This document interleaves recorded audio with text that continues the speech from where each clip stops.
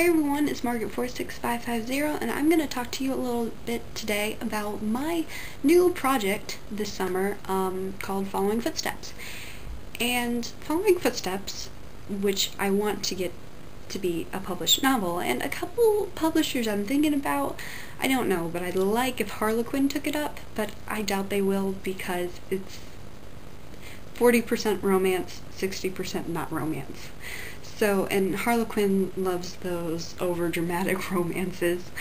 So I'm going to talk to you a little bit today, and I will be posting the reading of chapter 1 on here, on YouTube, sometime. I don't know when, but hopefully this has no spoilers in it, as much as possible. But I'm going to talk about the things that Following Footsteps talks about, and the reason I'm making it, and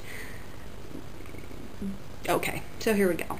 I have down to chapter 6 done, and the editing process will not take too long for the chapters because I've already kind of, when I was writing, I'm not one to make many mistakes, which is a very good talent, if you want to call it a talent.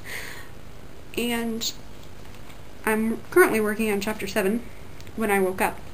The things, how I get the title names is, the title names are the first word or first few words of the chapter, and I just thought that was kind of unique in how I leave my mark on the book. And like chapter 1 starts out Following Footsteps, just like the name of the book, which I think is kind of unique. And I want to talk to you a little bit about the main character, and it does take place in the vision of a boy, and even if you think Ethel is a girl's name, when you don't know anyone who's a girl named Ethel, and then you say it to yourself a lot and go Ethel, Ethel, Ethel, and not Ethel, like flowers, you think Ethel, like ethanol, then you can kind of look at it like, ooh, it sounds kind of manly. A lot better than Gustafa. But Following Footsteps is something I've been working on since towards the end of February, so I haven't really been working on it that long, and I plan to have the book finished by the end of the summer. And I'm working on the technical stuff right now, that's why I'm not so deep in the book. I'm working on the mechanics, I'm working on talking to people who would be interested in covers, and I haven't even found a person who can do the covers yet. I thought I did. I have a great friend from Australia who usually does the artwork for my stories, which I put on DeviantArt, but she's really busy with finals, and her school's not out. Mine is. I've been out for almost 2 weeks now, so it's kind of hard not finding a person to do the cover for, and that's a little manicky because I can't give someone a week. So I want to try and find someone now, as soon as possible, to just give them time to work on it and not be rushy, because I want it, you can judge a book by its cover, and I want it to be an eye catcher. So, yeah, I'm going to talk to you about some things there are 3 things I want to warn you about Following Footsteps. All the characters, well, I would assume Neil is 18, but Mariah and Ethel, they're 18-year-olds. They're seniors in high school. They go to Ply Green High School, made-up high school, that is supposed to be somewhere around northern Indiana. Along with Ply Green, it's supposed to be a small town, northern Indiana. There are 3 things. There's homosexuality.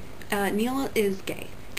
But I'm not, and in the book, Neil is sometimes picked on for being gay, and in high school that's normal. But Ethel does it, and Ethel and Neil, they're great friends, and Ethel kind of picks fun at his weaknesses, and then Neil kind of makes fun of Ethel's weaknesses. That would be his appearance. He has red hair and freckles, so ginger. So he kind of gets made fun of for that. So his recessive genes are technically his weakness. And if you make fun of your weaknesses and you get used to them, you become a stronger person. And like that's true. It just is. So there's homosexuality in there, and I know that's a sin, but I'm getting to the other two sins now. So I'm not going to talk about homosexuality, because you cannot have a civilized conversation about sexuality anywhere on the internet, and especially not on YouTube. Number 2, premarital. It's a brief scene, and it's vital to the story, towards the end of the story, and not towards the end, about towards the middle of the story. That's where it's needed. It's also to prove a point. Don't think of it as this whole book as some erotic parade, like festival, like 50 Shades of Grey. No, it's brief, and it's not very erotic, it's not very descriptive, it's not what you would call disgusting. It's to prove a point. And in it, I prove the point that physical connection will never be able to reach the importance of emotional connection. And in a relationship like a marriage, I know you need both for it to work out well, or in most terms you need both, but I'm proving a point that physical connection, you can't have a relationship with just physical connection. You need emotional connection, and that's kind of what I'm trying to do with that point. So I'm not condoning it. Clearly, I'm not condoning it. I just put it in there for that reason, and I don't want to spoil too much, but it is vital to chapters 5 and 6, or 6, 5, 6, 5 and 6. So it needs to happen. So I could either write about it, or I could just imply it, but I think I need to write about it. 3. This is probably a spoiler, but at the end of the book, Ethel commits suicide, and it's not just because of what happens towards the end of the book, it's really what happens all throughout Ethel's life.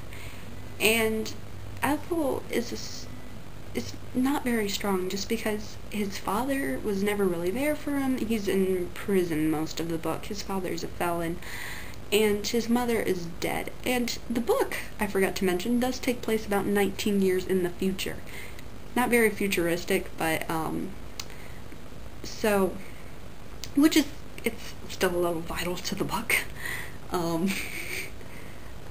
Ethel's mother would have needed to die somewhere around 2012, and that would be around the time, because Ethel's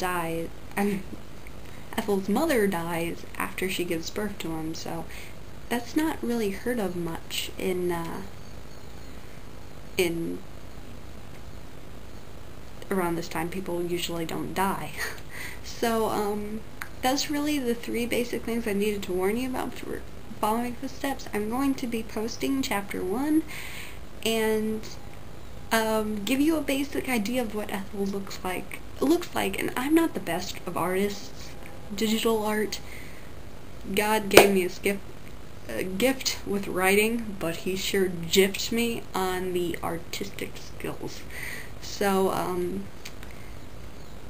it's Margaret 46550, and I will talk to you later. The train's coming, so I need to hurry. So, I'll see you later.